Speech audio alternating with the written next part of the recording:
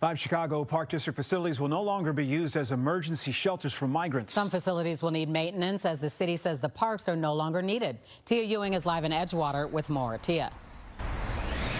Well, Dawn and Scott, the city says the migrants will be moved to shelters nearby. But one migrant who I spoke to who's now living here temporarily at the Broadway Armory Park told me he's not sure where he's going, but that he and 3 of his children will have to be out of here in 23 days. They extended the time until April 17th to me and my family. From there, I don't know what's going to happen with us.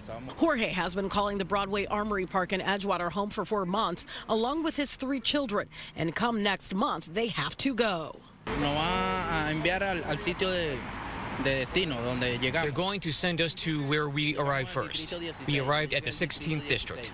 He says he's being sent back to the police station, but the city says migrants will be sent to other shelters. Save our park! The Armory started operating as a shelter in August of last year, providing a temporary home for 300 migrants bused from Texas. The shelter site is for families. 4 other Chicago Park District facilities that currently serve as temporary emergency housing will be vacated so summer programming can resume. By March 30th, our Gage Park facility will be clear of all the migrants that are taking up residence there, and that we will have full access to the field house by mid-April.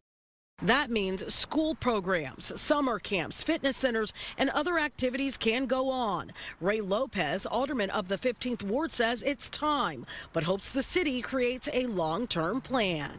As we are removing these individuals from the shelters and as the eviction process is continuing, are we simply not making a homeless problem even worse now, flooding the streets with homeless migrant asylum seekers? So we want to make sure that we're not simply taking it from one section and putting it into another.